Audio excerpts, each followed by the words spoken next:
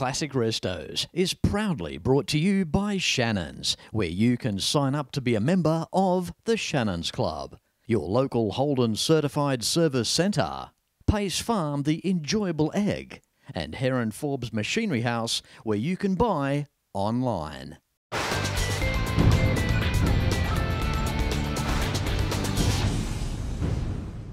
G'day, I'm Fletch and welcome as I bring you back to Portland, Victoria for the 2024 Classics by the Bay in this week's Classic Restos on the road.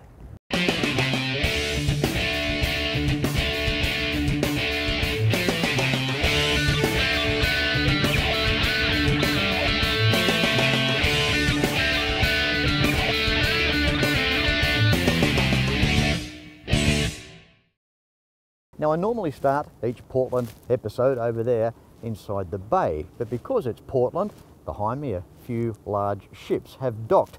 In terms of enormity, I'd just like to share one with you. Time now for some bigger machinery, and this is Shuetsu Spirit. She's from Japan and her call sign is number 7, Juliet Zulu Zulu. This workhorse is a wood chip carrier with a dead weight of almost 50,000 tonnes. She's just on 200 metres long, 32 metres wide, and has a maximum speed of around 16 knots, or 30 kilometres an hour. In the Go-Go engine room, there's a 6-cylinder, 2-stroke, single-acting diesel with cylinder bores half a metre in diameter and a 1.9 metre stroke. She produces 8,500 kilowatts of power, and it's all in around 127 revs per minute. Shuetsu Spirit is loyal to our waters, and she was launched 8th of March 2007.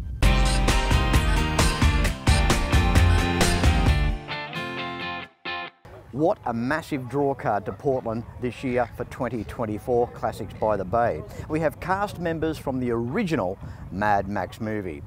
Johnny the Boy, Tim Burns, Dale Bensch, known as doing the doughnut as one of the bikers in the township of Clunes, then popped the mono as he took off. And of course, the big boss cop, Roger Ward, joining us here today. Replica bike here, MFP, very, very cool stuff. And the lady behind me, well, she is not what she seems.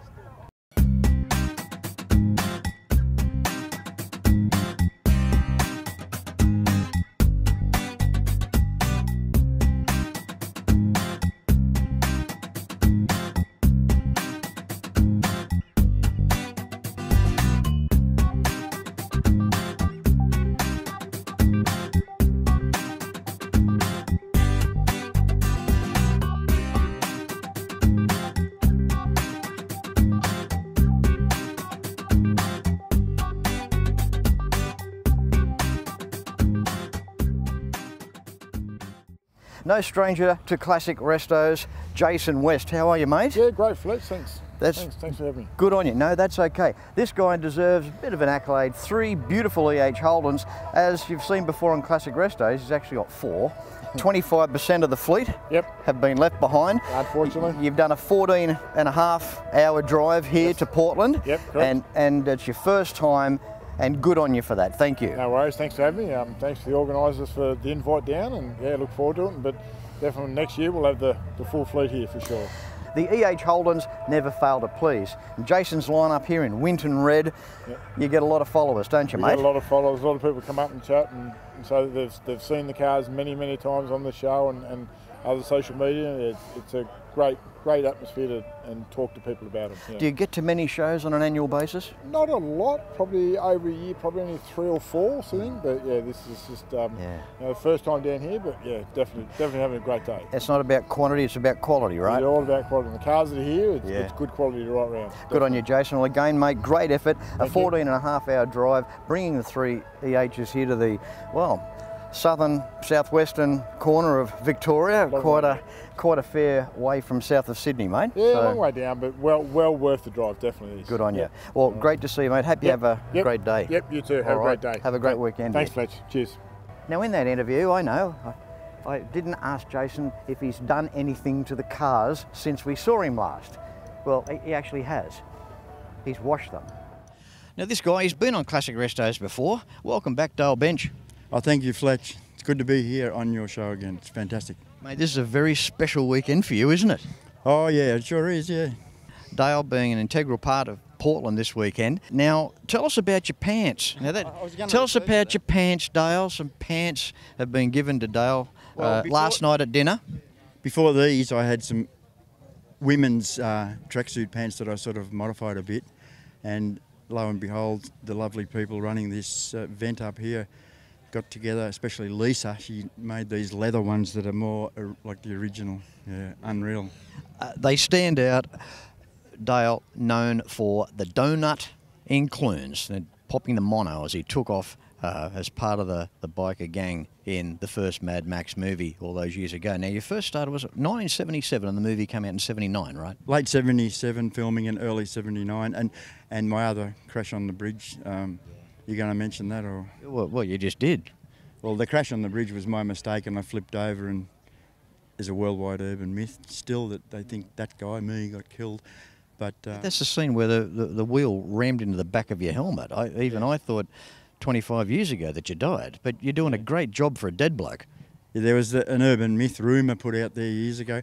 But the interesting thing, when I look back at the call sheet of that day, it was Friday the 13th of January 1978, yeah. In the main street of Clunes that day for the scene for the movie, how many takes? Were you happy with the doughnut? Was it one take? Tell us the story there. Okay, with the doughnut, I think I did the actual doughnut in one take. First I showed them a half of one of what it would look like, and then I think I did 2 turns, and I'm pretty sure that was just okay. Now the bike, Dale, Quacker Z900, the original bike from the movie. How cool is that? Yes, it's very cool. I don't own it, but I got to have a really good connection with the couple that own it, and we go to these events and do it together and live the Mad Max life, and it makes me feel a bit younger. It's 46 years or something back now. The guys like yourself getting a bit of recognition now this last handful of years, I think is extra special. For sure, yeah. I was sort of in the closet for 30 years after Mad Max, in a way, of being a bit timid and shy to go out there, and I was being invited to some screenings and that, but I went to the 30th anniversary and showed my helmet there, and the reaction was so good that since then, yeah, it's been fantastic. I'm just part of the world of all these replica owners, and they make it happen, because without the replica owners and the nuts that follow Mad Max, it wouldn't be anything like it is, Dale, it's always wonderful to catch up with you, mate, and also keeping in touch throughout the years as we go along as well. So thanks for turning up today. Big show here at Portland for 2024, Classics by the Bay, the original bike off the movie and the man himself. Good on you, Dale, well done. Thank you, Fletch, and you're the man himself too, mate. Thank you. It's very nice. Thank you, mate. Fletch, this is the original helmet that I owned way back then in the filming of Mad Max, and it's pretty much exactly the same as it was, but all the padding's turned to dust. But one important part on here is that the TC that's written, scratched in on the back with a meat cleaver thing, that was done at Clunes in late 1977 by the toe cutter himself, Hugh Keys-Byrne.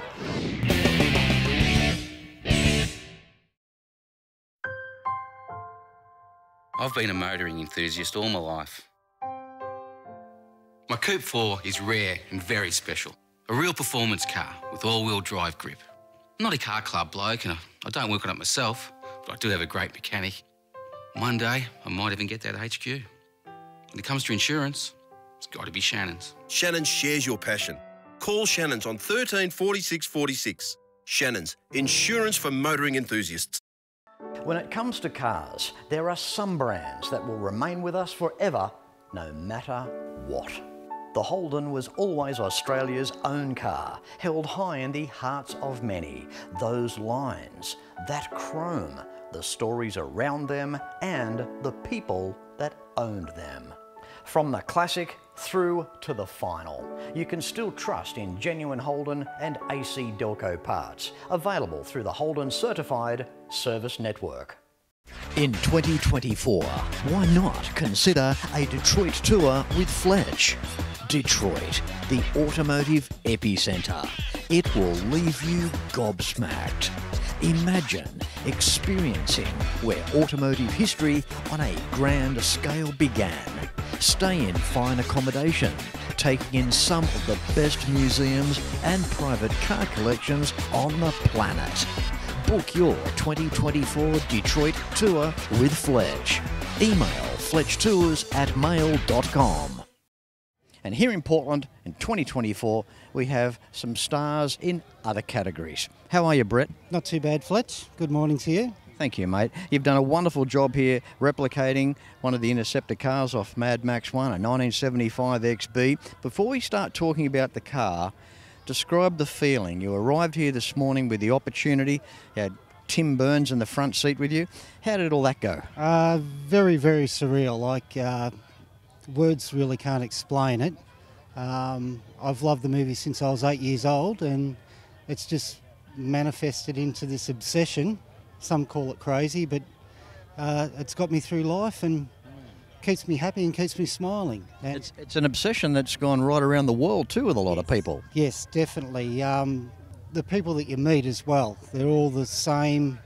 We've got the same sort of attitude and we just get along instantly. There's no working people out. You just know you love the same movie. So Everyone's on the same page. yeah. Regardless of what you do in your work, of your profession, when you're here on the field, on the day, everybody relates. That's right. Yeah. Now, the XB Falcon, what a score here. Hard car to find these days. 75 XB, 351 or 5.8 litre.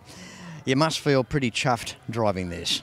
When I need to de-stress, I jump in it and just cruise down the highway. It's the same with the panel van there.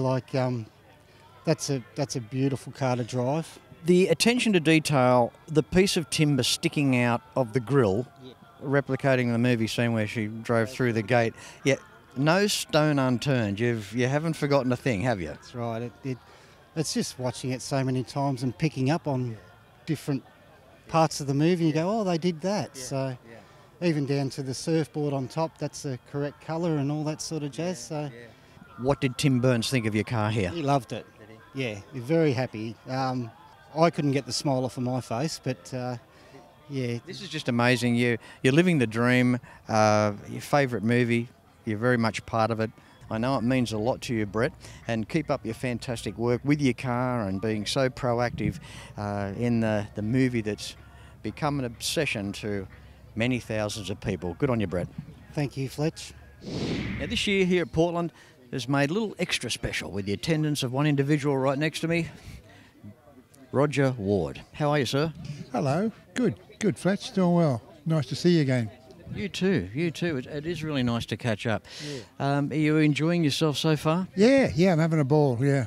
I've been to a few of these and this is top notch. Yeah, top notch. Yeah, nice location, lovely people.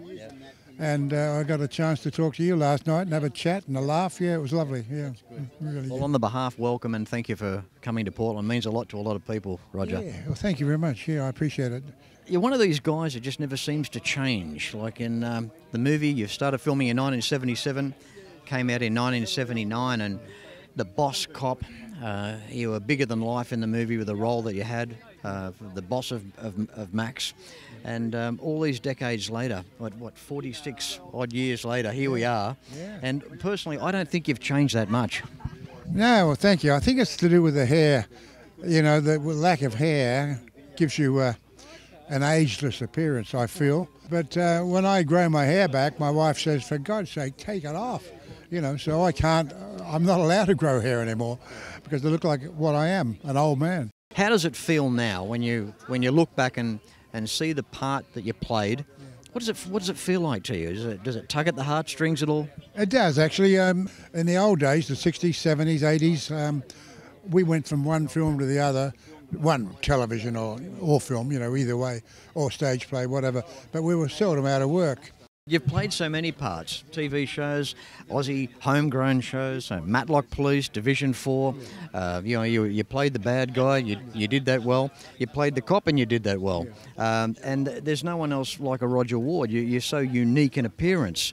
And speaking of which, when you had the scene with Mel Gibson on the stairs in the Mad Max movie, See, straight away, that's tugging at the heartstrings, I know. Can you remember the line? Can you quote one of the lines from the movie for us? When he came in and he quitted on you. He wanted to resign and you wouldn't accept it. Yeah.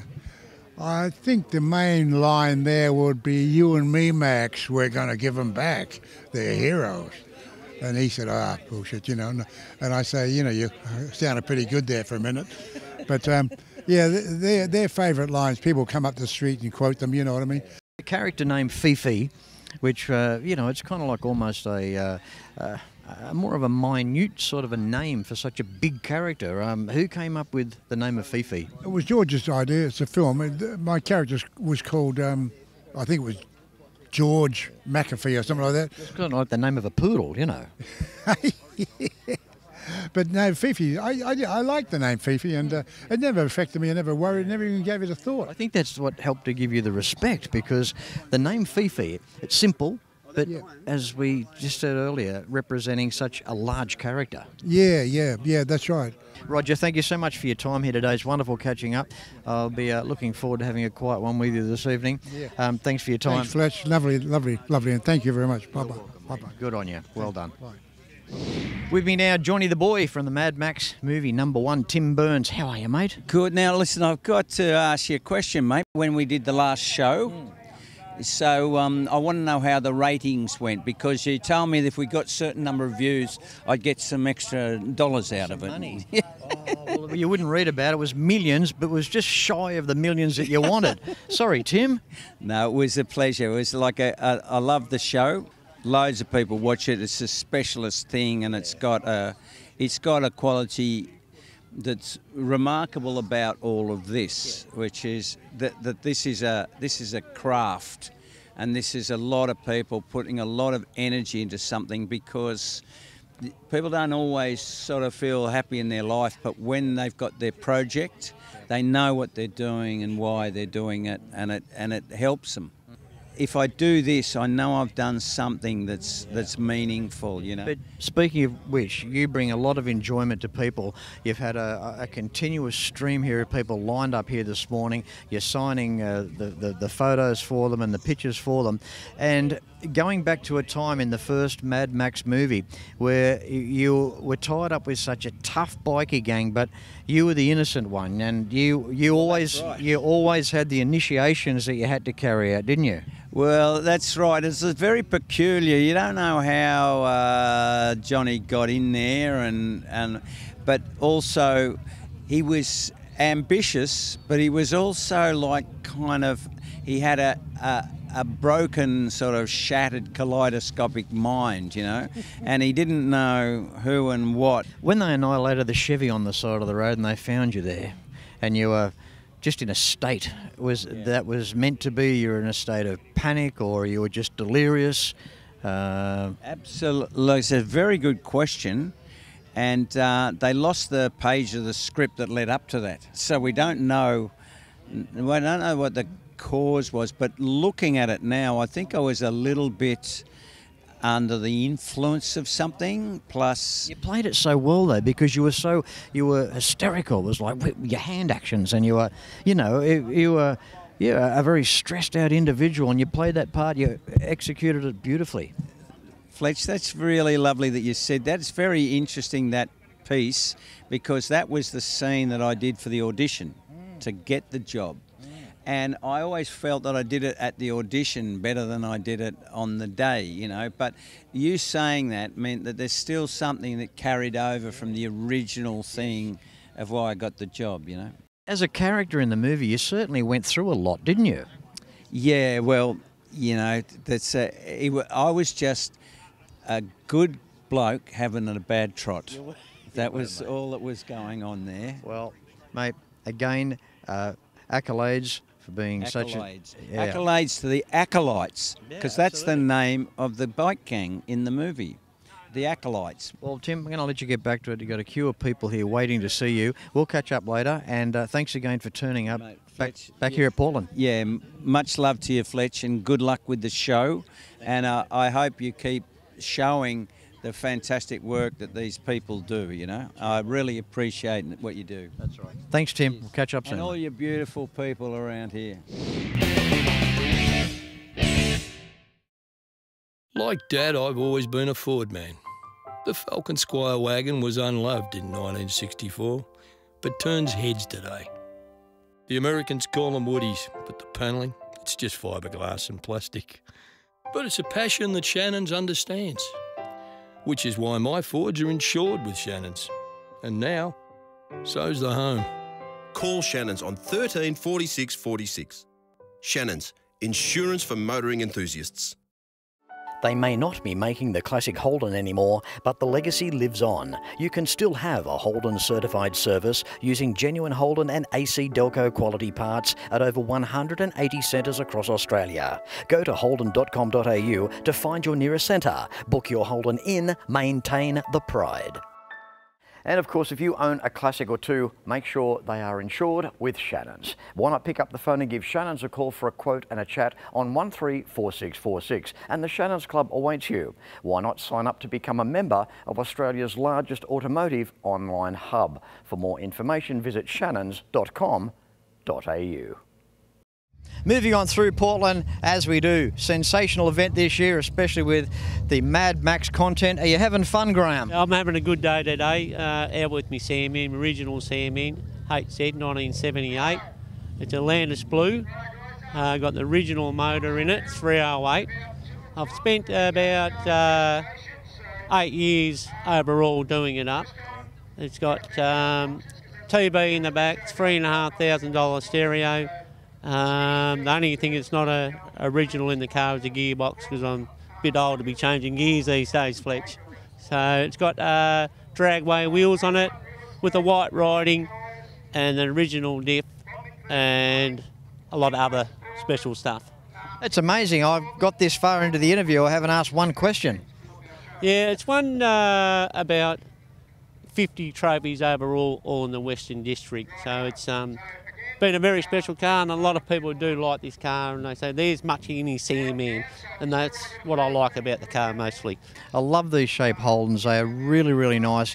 End of the 70s, nice amount of style there, and what you've done to it inside is just beautiful. Graham, tell us why you've got the van. Do they go way back to when you're a little bloke? Like your first impressions, why did you want a panel van? I was back in when I was 15 years old.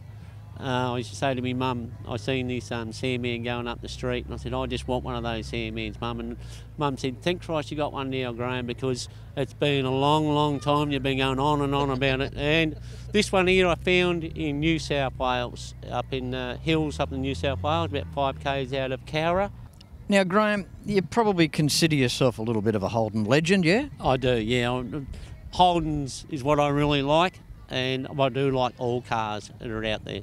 All right, well, from our good friends at General Motors Australia, AC Delco, I'd like to hand you this Holden Legends pack. Something for the pool room for you, Graham, in appreciation of your support for the product. And, well, we can see the passion, and it goes back a long way with you. So enjoy the Holden Legends box. Thank you very much. And I have got a pool room, and this will go straight to the pool room as soon as I get home. Graham, enjoy the Legends pack, courtesy of General Motors Australia and AC Delco. You can buy yourselves one of these online. Website details are across the bottom of the screen right now. Now, for the last interview on today's episode, I want to do something different. Something that I guess is a little bit neutral. You know, it's not in any particular camp, although we're talking a Chevy, but it's something very different. We have Neil. How are you? Very good, Fletch. Yep. Great day. Yeah, lovely weather, and happy to be here with the old car. It's a 1928 Chevy Speedster, right? This is a 1928 Chev 4 Speedster. It's built especially to go to Lake Perkalilly, which is 30 k's out of Kalgoorlie. We go there every 3 years, we race it there. It was built in the 2019. I've got 2 mature age sons nowadays. One's a furniture maker. He did all the woodwork on it. And the other one's a great welder and that, and he did all the welding of the bodywork. We used to meet every Wednesday at the workshop and spend Wednesday evening on building, and it took us about 1.5 years to build this one up. The motor's slightly modified, the cam's been done a little bit, the crankshaft has naturally been ground, it's been balanced, it's got bigger pistons, and it goes pretty well. Neil, thank you very much for hanging around for the interview, the last one on today's episode. Thank you very much, I appreciate that. And yeah, keep up your fine work here with keeping the preservation of this 1928 Chev all in order.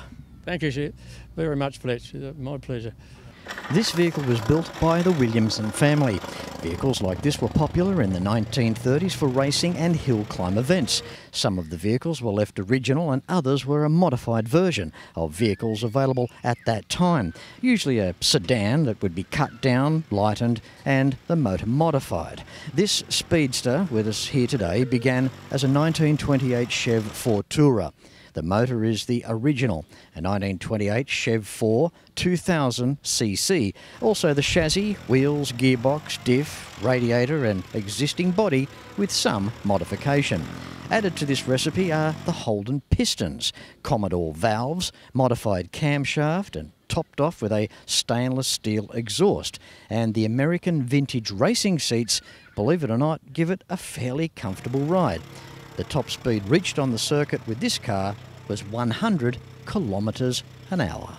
From a 1928 Chev Roadster through to a trusty 1983 XE Falcon and most things in between, you have seen just some of the Classics by the Bay here in Portland for 2024. It's a special thanks to some of the original crew members of the first Mad Max movie, Tim Burns, Dale Bensch and Roger Ward. I hope you enjoyed it. Until next week, no matter where you're watching Classic Restos from, please ride and drive safe. I'm Fletch. Thanks for watching.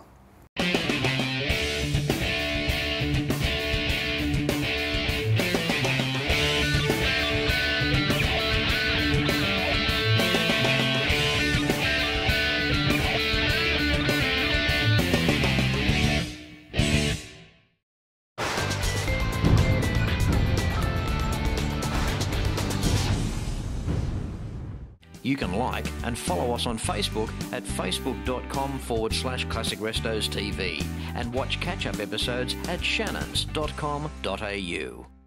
Classic Restos is proudly brought to you by Shannons, where you can sign up to be a member of the Shannons Club, your local Holden certified service centre, Pace Farm the enjoyable egg, and Heron Forbes Machinery House, where you can buy online.